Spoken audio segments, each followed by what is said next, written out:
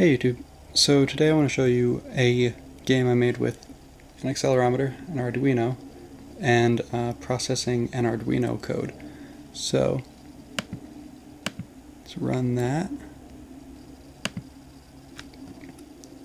So that ball is controlled by my tilting. Makes a little trail.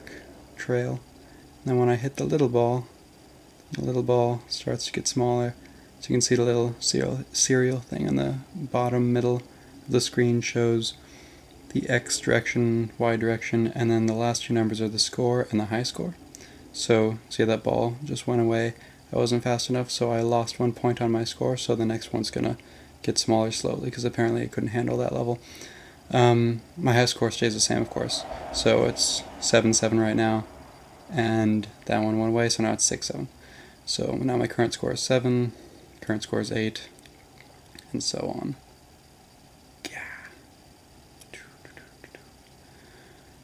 So I just found out about processing, and I got that.